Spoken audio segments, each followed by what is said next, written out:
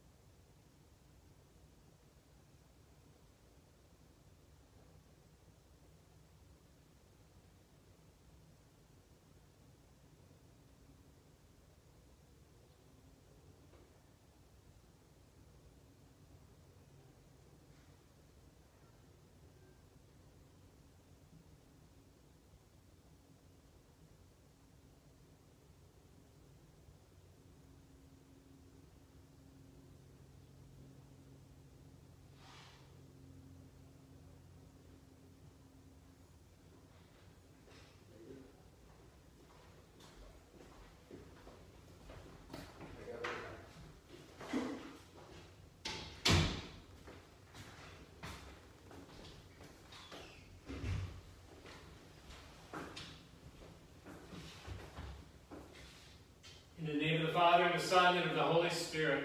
Amen. The grace of our Lord Jesus Christ, the love of God, the communion of the Holy Spirit be with you all. And with your spirit. Good evening. This is an unscheduled live stream Mass. I put out the schedule change earlier this week that our live stream Mass for the parish would be at 10:30 tomorrow. And we're having 2 Masses tomorrow with our first public Masses. Only 65 people each, and you had to register, and they're both filled. Sorry about that. We're going to try to offer more in the future. But I thought it might be a loving thing to do, or at least something to do in case you hadn't heard the word of the schedule change, and you normally like to watch the Mass at this time or a little bit later tonight or early tomorrow morning before 10:30. It's available on the web, and so that's why we're doing this. Let us pause and call to mind on this Trinity Sunday, celebrating some of the great mysteries of God's revelation to us, who God is. Call to mind God's mercy and forgiveness.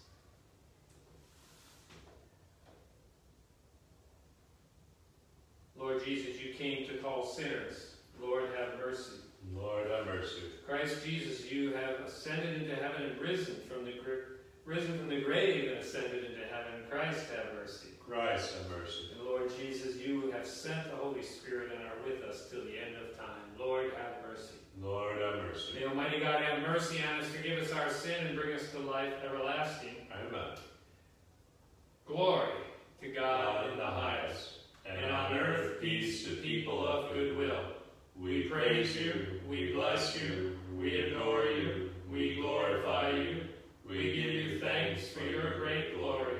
Lord God, heavenly King, O God, almighty Father, Lord Jesus Christ, only begotten Son, Lord God, Lamb of God, Son of the Father, you take away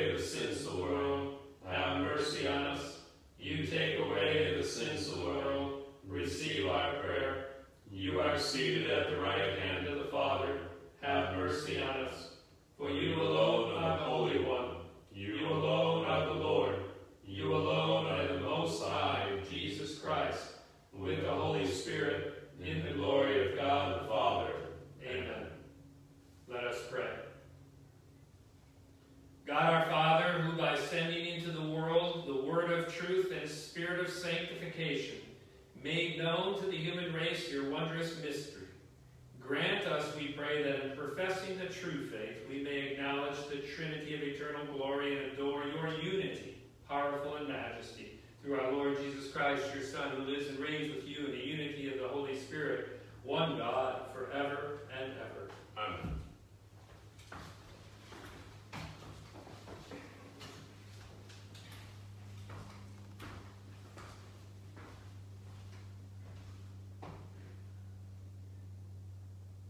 A reading from the book of Exodus.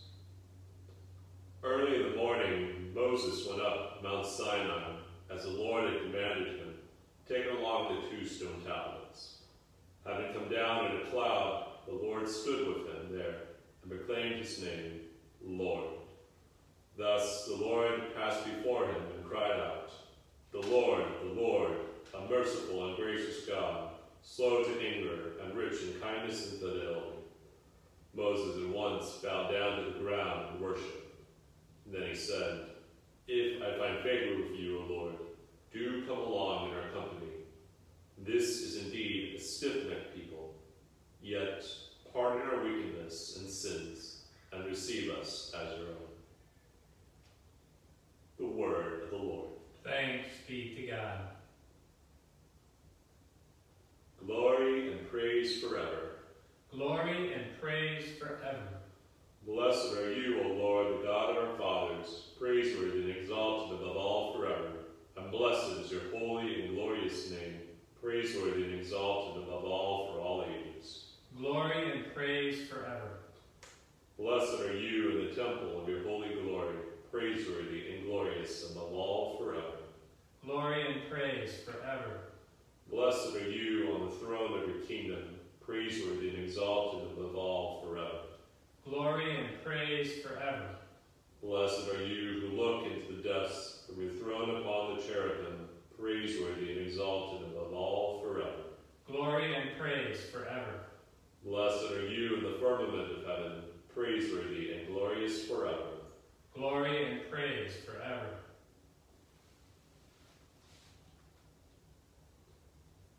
A reading from the second letter of Paul to the Corinthians. Brothers, mend your ways, encourage one another, live in harmony and peace, and the God of love and peace will be with you. Greet one another with a holy kiss. All the holy ones send greetings to you. The grace of the Lord Jesus Christ, and the love of God, and the fellowship of the Holy Spirit be with you all. The word of the Lord. Thanks be to God. Alleluia, alleluia. Alleluia, alleluia.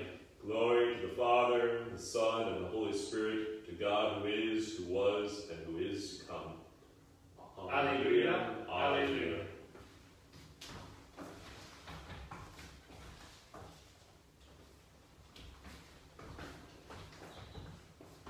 The Lord be with you. And with your spirit. A reading from the Holy Gospel according to John. Glory be on my mind, be on my lips, and in my heart. Jesus said to Nicodemus, yes, God so loved the world that he gave his only Son, that whoever believes in him may not die, but may have eternal life. God did not send the Son into the world to condemn the world, but that the world might be saved through him. Whoever believes in him avoids condemnation, but whoever does not believe is already condemned, for not believing in the name of God's only Son. The Gospel of the Lord. Praise to you, Lord Jesus Christ. Again, just a reminder, if you're tuning in, this is just a live stream that's humble, the real live stream for the whole parish with music and people attending the Mass is at 10:30 tomorrow, Sunday. Today's feast, the Trinity. Theologians have a hard time explaining the Trinity, but there's a very practical application that isn't that hard to explain at all. God is three persons, yet one God. God is a community of persons united in love. And that love is so complete, the three are like one. United. We humans are created in the image and likeness of God. And so yes, we are individuals, but we are created to be also in community, to give of ourselves completely to others in love, so strongly that it unites us. And so that is our call as humans, created in God's image and likeness. Paul in his second reading says, "Mend your ways, encourage one another, live in peace, and the God of peace and love will be with you." Well, many of us have been seeing the news and listening to the stories, and perhaps even out in the streets, with the protests, the violence, and all the things going on in the world. 12 days now of constant protests. And I have to admit, I was taken by surprise. Last Saturday, celebrated the Mass and the Feast of Pentecost. And because we've been very busy, I have not been watching the news. Coming home and then turning on the news for the first time, and for the first couple days after Saturday, seeing much violence, being appalled and shocked and discouraged and down. But as the week went on and as I paid more attention, I've become more and more optimistic and hopeful. And that's what I would like to talk about today. There is, I believe, reason for optimism. And I'll get to that in a little bit. But other extraordinary things are happening. 4 previous presidents have spoken out. The Pope has spoken out. The bishops, the United States Catholic Conference of Bishops, the chair of the Committee on Social Justice or Racial Equality, got that wrong, I don't remember the exact title, spoke out. And it's so unusual that previous presidents would speak. It tells us that this is indeed a very critical moment in our nation's history and in the world. And what's even more incredible is that the previous presidents would agree. I invite you to read their statements. Also, the Pope and the bishops very much agree with what the previous presidents said. And that's a great occurrence also. Summarizing some of the things that they have said is that the recent protests after the death of George Floyd are protests against legitimate, systematic injustices in our society. Violence is never right, and it's not the way to come about justice. Violence gains nothing and loses much. But the other things, indifference is not an option for all of us at this time. Love demands that we listen to the voice of the cry of the poor, the voice that the protesters are raising of the systematic injustices that do exist. They are our brothers and sisters, and we can no longer turn a deaf ear or a blind eye to those cries. They've been persistent. True peace that we all want comes through justice, and justice cannot be obtained unless we all take up our part. I'm optimistic. I'm optimistic that the sustained voices of protest are raising issues that we need to deal with. And I'm optimistic that so many of them are young people and people of different colors, different backgrounds, all coming together and letting their voice be heard. I believe this really can be the beginning of a great era in our country. This is painful, but like birth, after a great suffering, there can be new life. I not only believe it can be, I dare to say I even believe it is. This type of sustained voices is unheard of.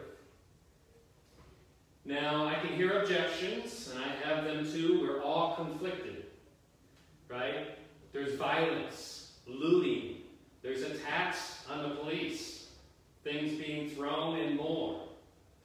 These are wrong. And it's easy to see it as an us against them. Police showing force against protesters, protesters showing force, and saying, oh, it's justified because it's in response. But what I really want to point out or say, that justice isn't us against them. These are our brothers and sisters. Police have the right to go to work, be safe, and come home to their families. But so does everyone else. And to make reforms that allow our law enforcement and our criminal justice systems to be more just will not only make it more likely that those who are policed will have a better life, but the police will too. It's a win-win situation if we have the courage to recognize there's problems that we all need to work together. Also, an objection is, since there is violence, I'm not going to listen. Don't let the distraction take away from the message. There are great injustices. That's why I quoted the popes, the presidents, the bishops. We're all called to work on those. Another problem or objection that I hear often is that it really isn't that bad. This is, after all, 2020. These things are all behind us. The problem really does exist. People speak out. The hundreds of thousands of voices can't be that off base.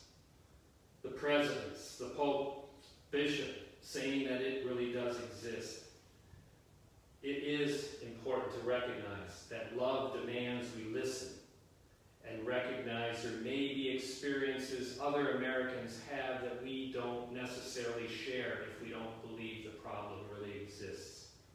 And so love demands, and I think a message is we must acknowledge that or seek to find out what the truth is.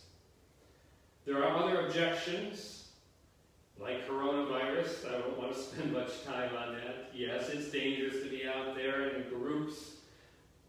But one possibility is that there's people in this country who find the injustices of their daily lives more deadly than the coronavirus.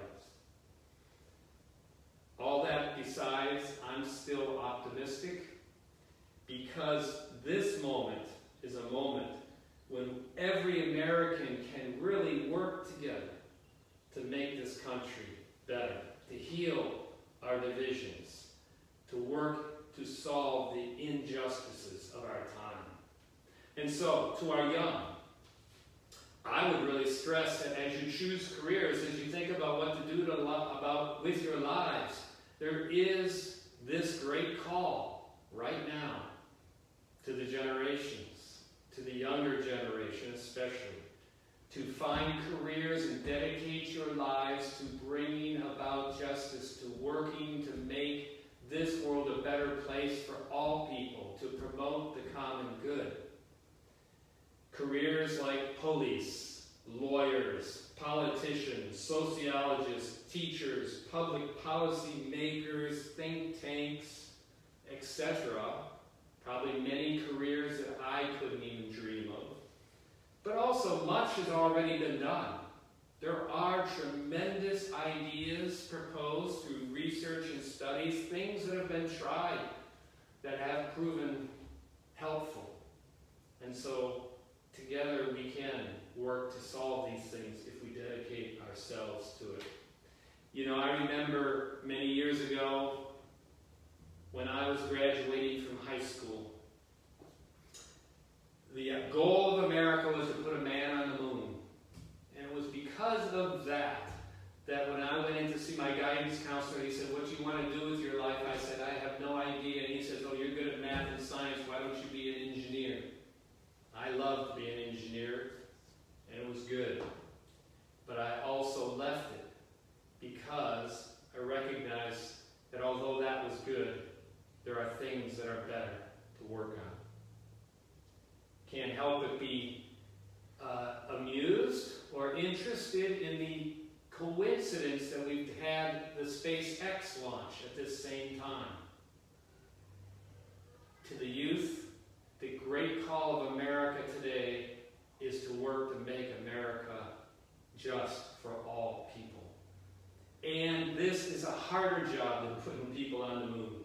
But with the help of God, we can do it. It may not even happen in a generation, but working together towards this purpose is the most noble thing we could be doing as a people. And to those older who've already had careers or are working in careers, there are still many things each one of us must discern on how we can work together to make the world a better place. That our actions are important, and indifference is not an option. We can educate ourselves and talk to others who might be experiencing life quite differently than we do, and try to see and experience and hear about their experiences and see what they go through. And we won't get that by watching the same old news channels we always watch that tell us a worldview that we want to believe or do believe. We need to change the channel. We need to search and try to find the truth. Talk to people in our lives that we know that can help us see. There's an example of a couple of parishioners that come to mind. One of them ran a chemical or pest control company, and in his retirement started a new company to train vets and unemployed people in order to teach them and get them licensed to employ them. I know of others in our parish who talk and share how, as different people in different jobs, in the midst of a corrupt system, still brought justice and truth to it. One particular person who is a retired policeman who shares how on the job it was God who guided him. And he would walk around the community and neighborhood and talk to people and build relationships. There are many things we can do. Each of us is called to do our part. All of us have a role. And so in conclusion, the gospel today tells us God sent his Son into the world not to condemn it, but to save it. Last week and the week before, in Ascension and Pentecost, the message was that Jesus has ascended into heaven and sent his Holy Spirit so that now we are the hands and the feet in the presence of Jesus. This week's feast tells us that we're all in relationship, brothers and sisters in Christ, and a community called to live in love for one another. And that peace only comes through justice, love's minimum requirement. We can do this. I am optimistic. With the help of God, we can build a better world. Let's take this moment of our history and our nation to do our part.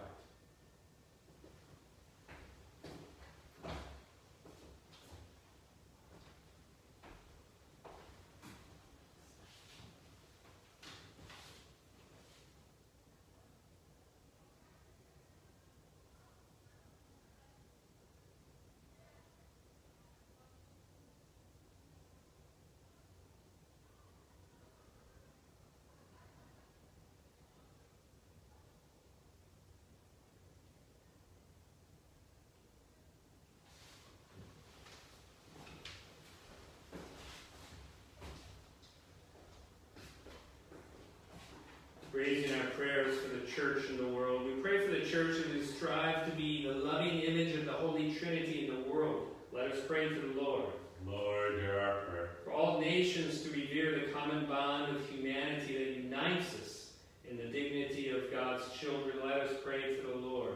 Lord, hear our prayer. For healthcare workers and those who put their lives at risk for caring for those suffering from coronavirus, we pray to the Lord. Lord, hear our prayer. For a sense of mutual responsibility and care among all citizens during this time of pandemic and social unrest, let us pray to the Lord. Lord, hear our prayer. For a good growing season for farmers and all who work to provide food that nourishes us, let us pray to the Lord. Lord, hear our prayer. For the sick, especially Betty Hacker, Rosalie Sala, Arturo Vega, John Duda, Richard Olvera, Beatrice Botello, Maggie Bauman, Alejandro Gonzalez, Charlie Bauman, Carol Moore, Jackson Ivanek, Maria Guerrera, Ramon Cervantes, Friar Joseph Martin, Anne Marie Roca, and all who suffer from COVID-19, and that the love of friends and neighbors and their prayers and the grace of God may help them. Let us pray to the Lord. Lord, hear our prayer. And for all those who have died, especially Constantino, Angelina Molini, Anne, Mary Ann Lambert, Thomas Fernan, Francisco Orgel, Helen Litt, and George Floyd, let us pray to the Lord. Lord, hear our prayer. And for all the prayers that we hold in the silence of our hearts,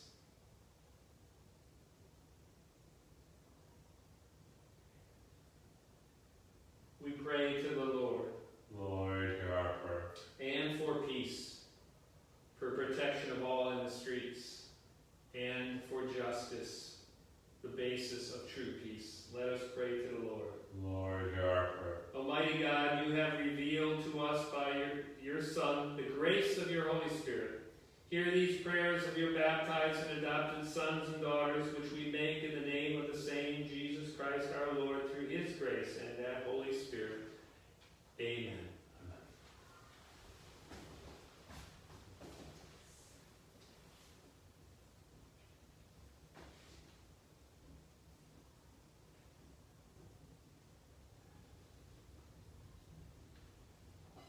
Blessed are you, Lord God of all creation. Through your goodness we receive this bread we offer, fruit of the earth, work of human hands, and become for us the bread of life. Blessed be God forever. By the mystery of this water and wine,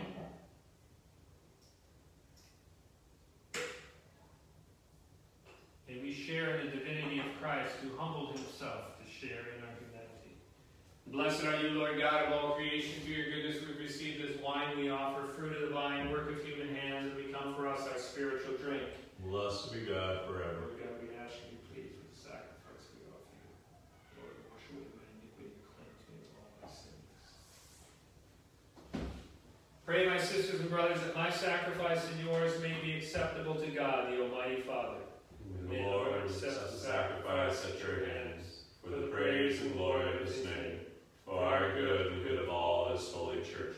Sanctified by the invocation of your name, we pray, O Lord, this oblation of our service, and by it make us an eternal offering to you, through Christ our Lord. Amen.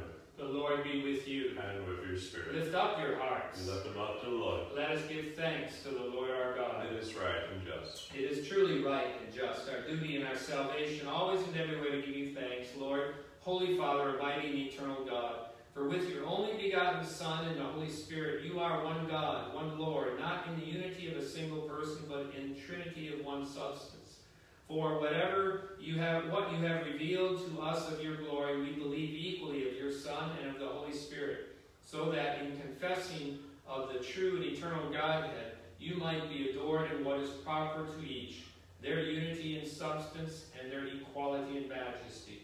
For this is praised by the angels, archangels, cherubim, and seraphim, who never cease to cry out each day with one voice as they acclaim, Holy, holy, holy Lord, God of hosts. Heaven and earth are full of your glory. Hosanna in the highest. Blessed is he who comes in the name of the Lord. Hosanna in the highest.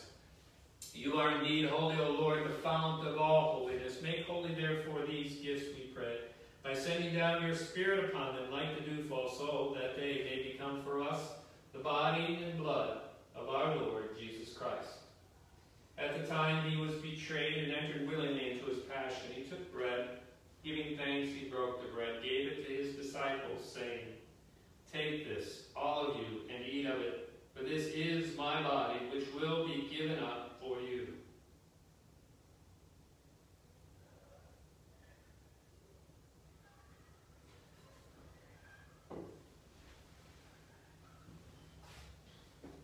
In a similar way, when supper was ended, he took the chalice, and once more giving thanks, gave the chalice to his disciples, saying, "Take this, all of you, and drink from it, for this is the chalice of my blood, the blood of the new and eternal covenant, which will be poured out for you and for many for the forgiveness of sins.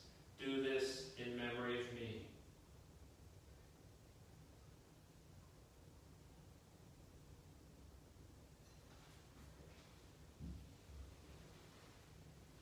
The mystery of faith.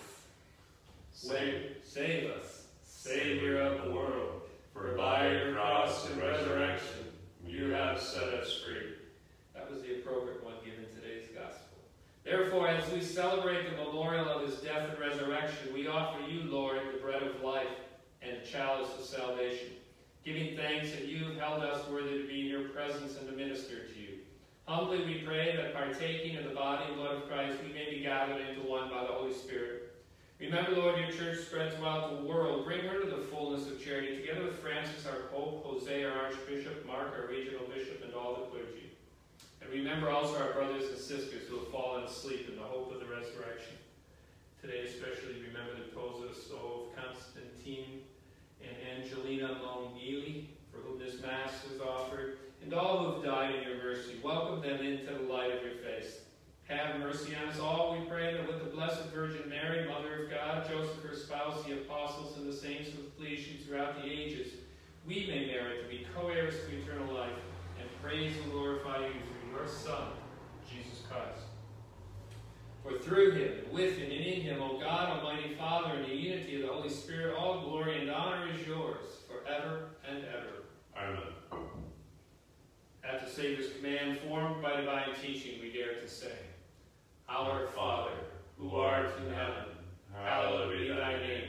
Thy kingdom come, thy will be done, on earth as it is in heaven. Give us this day our daily bread, and forgive us our trespasses, as we forgive those who trespass against us. And lead us not into temptation, but deliver us from evil. Deliver us, Lord, we pray, from every evil. Graciously grant us peace in our day, that by the help of your mercy we may be always free from sin and safe from all distress, as we await the blessed hope and the coming of our Savior, Jesus Christ. For the kingdom and the power and the glory are yours, now and forever. Lord Jesus Christ, you said to your apostles, "Peace I leave you, my peace I give you. Look not on our sins, but on the faith of your church, and graciously grant her peace and unity in accordance with your will, who live and reign forever and ever." Amen. Peace of the Lord be with you always. And with your spirit. Let's offer each other peace.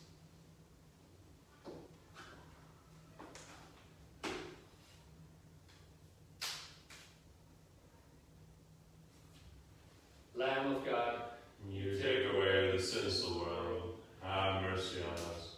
Lamb of God, you take away the sins of the world. Have mercy on us. Lamb of God, you take away the sins of the world. Grant us peace.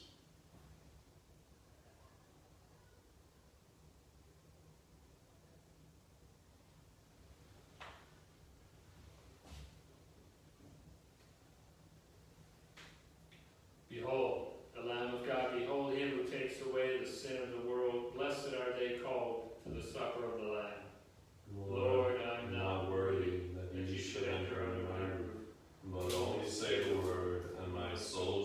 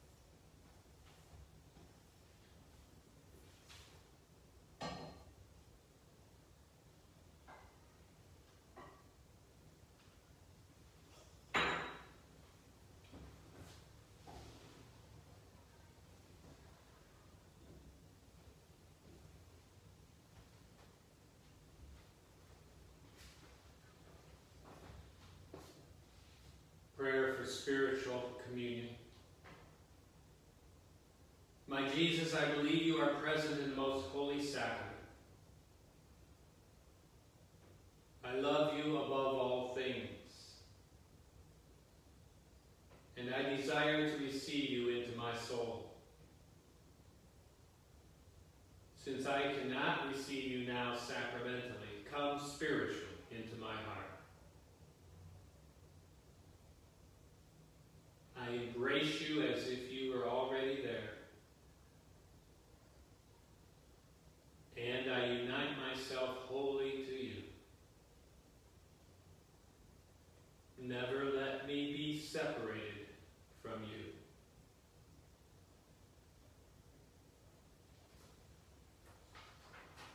Amen.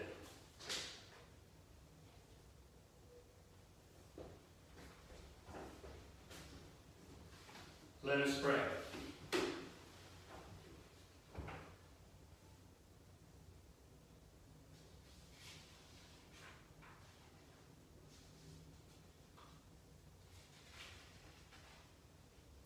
May receiving this sacrament, O Lord our God, bring us health of body and soul as we confess your eternal Trinity, undivided in unity, through Christ our Lord.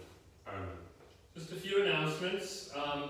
Next week, you have to stay tuned for the live stream schedule. We may switch to 10:30. Good chance of that. I'm trying to work with my team because it's manpower, the camera crew and all that. And so right now we only have 2 public masses this coming weekend, and that's because we don't yet have enough volunteers who've volunteered and are trained. We have actually had many volunteers, but I've said, and it's the guidelines, and I think it's the right decision, that you must be 64 or younger. And so that did take away a lot of our volunteers, or not at risk. And because it's a little higher risk meeting people at the door. So please go on our website and volunteer if you take on that ministry to help others receive the Eucharist. And so we'll continue to grow in our capacity. Many people weren't able to come to Mass this weekend. I'm aware of that, painfully aware of that. So we're working hard to do the best we can. The live stream for the Spanish Mass is at 8 a.m. tomorrow. Live stream for the English Mass at 10:30 a.m. tomorrow. The Lord be with you. And with your spirit. May Almighty God bless you in the name of the Father, Son, and Holy Spirit. Amen. This Mass is ended. Glorify the Lord with your lives. Thanks be to God.